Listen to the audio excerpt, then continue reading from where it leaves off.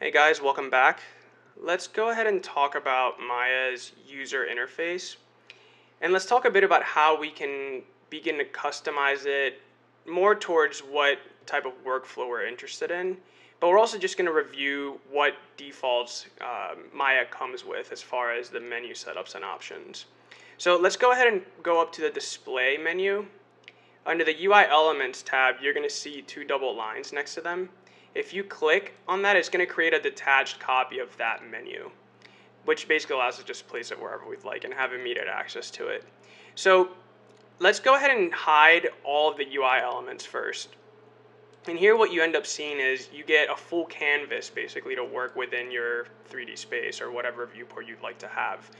That's very, very helpful when you're really tight for real estate. It's important to remove any of the menus that you're not going to be using because this allows for a little bit of a better workflow. Let's go ahead and turn on the status line.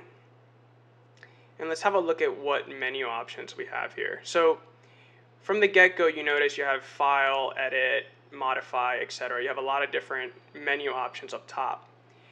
Directly below that, there's a tab with a little drop-down arrow, which has different menu sets for each of the Maya modules, basically. So as you know, Maya is an incredibly in-depth program, so you could do things from rigging to animating to rendering to dynamics to modeling, or you could do all of, there's any number of things that you could do within this program. So basically Maya has set it up so that each menu set that corresponds with each type of format is contained within each one of them. So for example, if we go to the animation, you notice that part of the menus change, but others stay the same. So pretty much from file to asset will always be the same. That will never change. Everything to the right of assets will be specific to each menu set. So if we switch to polygons, we notice that there's a new set of menu options that correspond to polygons. If we switch to end dynamics, you see that there's now a new set of menu options that we have access to as well. So let's go ahead and move down next to the menu set and have a look at the icons that we have here. So if you hover over these, you'll get a little window that tells you what each one of them does. So for example, here we can set a new scene, open a scene, or save a scene. We could also go up to File, any of the menus up here, File, and do new scene, open scene, or save scene. So like I mentioned, Maya gives you a lot of different ways to do the same thing, which is really helpful. It basically allows for you to determine what you want your workflow to be and set it up accordingly. So let's continue along. These little vertical lines, if you click on any one of these, you can either expand or compress the menu in. These first two here, if you hover over these, one is for selection of component mode or object mode, which we're going to get into a bit later on. These here are your filters. So here you can either turn on and off filters for surfaces, meshes, basically filter out what you want to be able to select and what you don't want to be able to select. We also have snaps here, grid snaps, vertex snaps, and rendering options with the settings as well as the render window. And here you have XYZ inputs that you can enter either set to relative mode or to absolute mode, which we'll talk about those a bit later as well. So let's go ahead and turn on our shelf tab. And so you notice right away that once you press it, a new set of tabs open up here. And these are commonly used commands that Maya stores in a shelf for you. So for example, I can click on the polygons and click on the polygon cube and it will create a cube. The same way as if I went up to the polygons tab and did create polygon primitives cube, and it would do the same thing. So once again, this is another way that Maya allows us to have more customization based on commands that we use more often. You can create your own tabs or you can edit these as well. So if you work your way over to the left, you click the little down arrow, here's where you can delete shelves, you can create a new shelf, you can open the shelf editor, and edit some of these. You can create your own.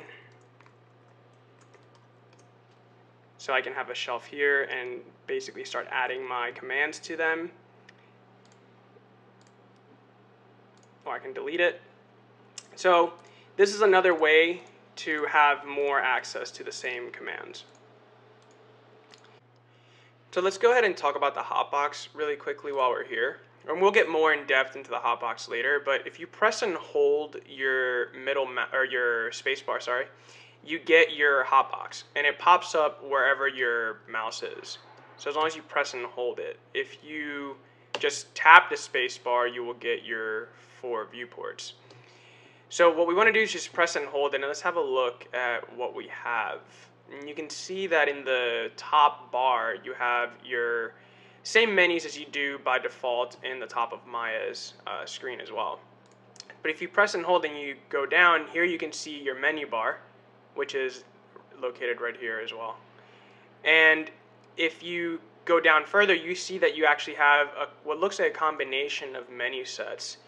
And that's because the Hotbox allows you to customize what menu sets you want to have open at once. So if you go to the Hotbox Controls and you press and hold it, you can either hide all of them, or you can show all of them, or you can actually you could say I want to hide all, and I want to show polygons. You can do only, or you can show polygons, and then continue to add other ones that you want to add at the moment. So if you want to say, okay, show dynamics, then you do dynamics as well, right here. And now you have both of them together. So it's a nice way that you don't have to go up to the tab here and change your menu sets to get different menu access. You can actually just go to the Hotbox itself and press and hold the Hotbox control. So one more step, you press and hold the spacebar, go to Hotbox Control, press and hold with the left mouse button, and here you can specify, so I'll show all. In this case, we can see all of the menu sets for each one of the modules. So here, we can see the edit polygon mesh, and you press and hold these, and you get these menus. You can also detach these as well. So Hotbox is a really great tool. You can also use it to switch between your viewports. If you press and hold your left mouse button over the Maya, you can go to your front view, you can go to your side view, perspective view. So you can do a lot of different things with the Hotbox. You can also control your UI elements from the Hotbox. So it's divided up in regions here. So if you go to the top right region and you press and hold your left mouse button, by the way, we're doing this as we're holding the spacebar as well. If you press and hold the mouse button, then you can go into your tool settings.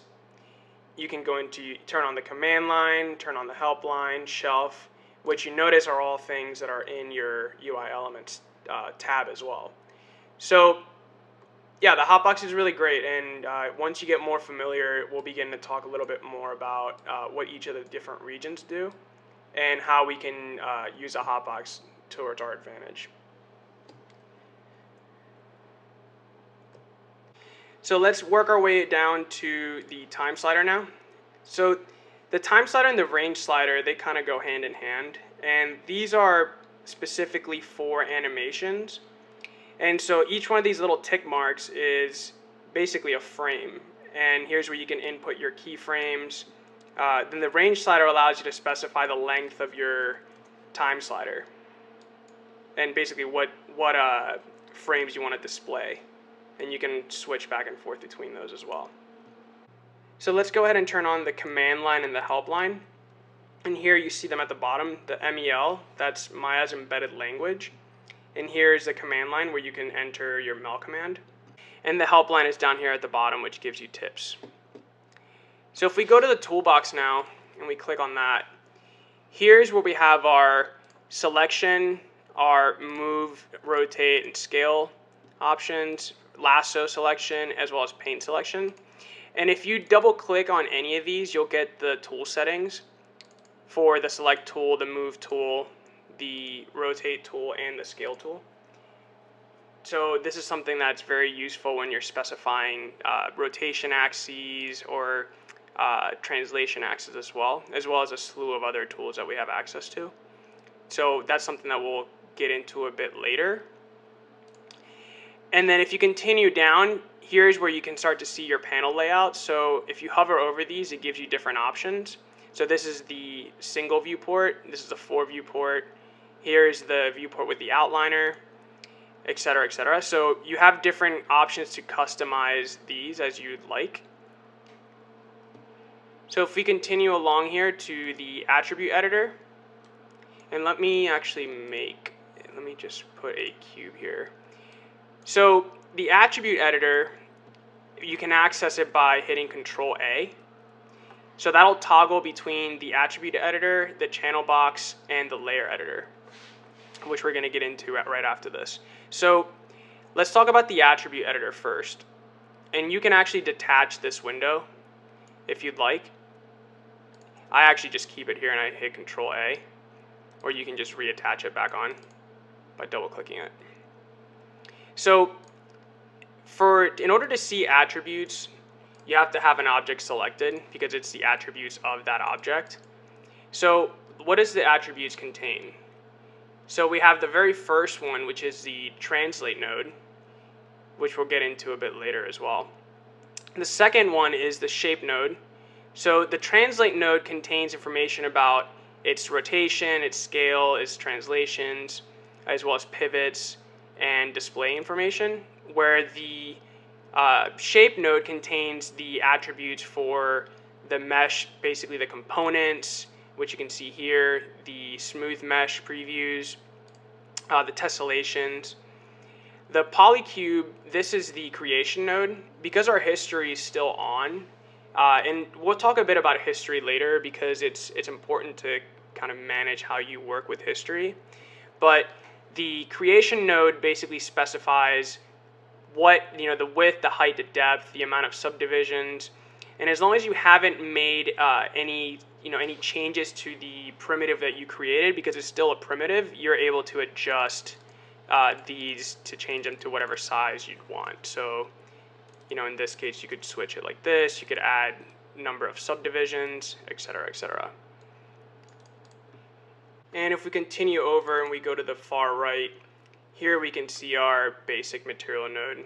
And we'll talk about materials later on as well, but this is one of the other attributes that we have access to in the attribute editors. So let's go ahead and get rid of that. And like I mentioned earlier, the tool settings.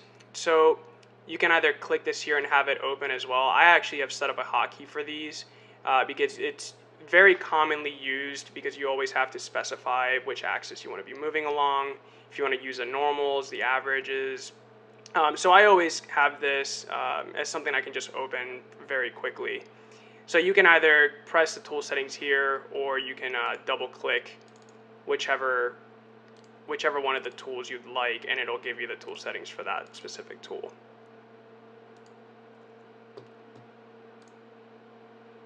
And so another trick actually, instead of doing the hide all UI and then show all, you can actually do Control spacebar, and that will swing you over to a full screen mode. And you can do the back and it'll retain whatever information you had there before. Another thing you might have noticed is these little green brackets that you might have noticed in some of the menus. This is Maya's way of letting you know what's new in 2014 and what new commands or what new methods they've implemented.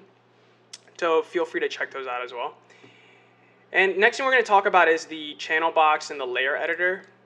So if we, like I mentioned before, if we toggle between using Control A, we can toggle between the attribute editor and the channel box. Of course, you don't see any attributes here because I don't have any objects selected, nor do you see the channel box as well. So I'm going to go ahead and just make a polygon cube.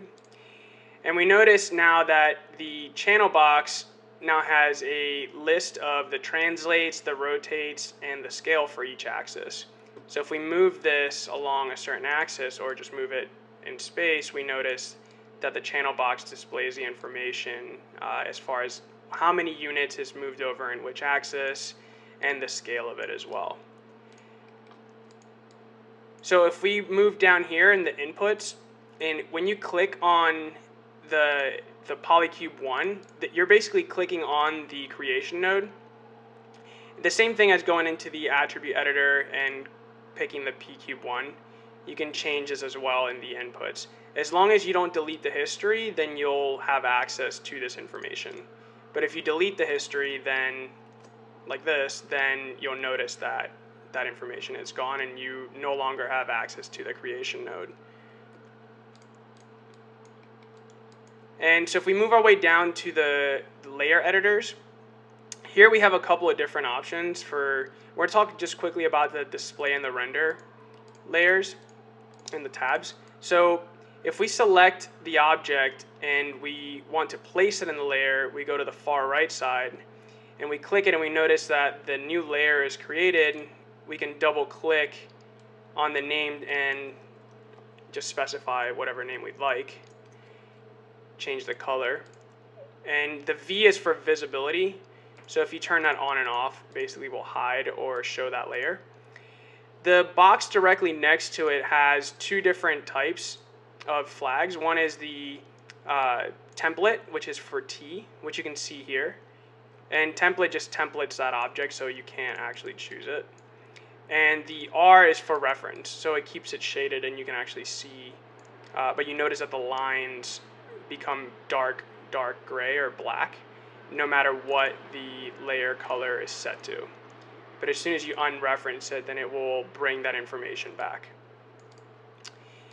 In the render tab, which we'll talk, of course, when we deal with renderings, it's the same thing. Here we can create different render layers where we can put different materials in each layer, different lighting, do occlusions, and different render types for each layer. If you want to just add layers, you can click the second from the right. And here, if you do this, then you have to select the object and manually add it to this layer. You can, at the same time, delete the layer. If you're coming from another program, for example, if you use Rhino or any program like that, where the layer information, the layer is just a placeholder, so you can actually delete the layer and not delete the object itself. So we'll talk a bit more about that as well later. And that is it for the user interface. Next, we're going to talk about file setups and how to begin to organize your scene.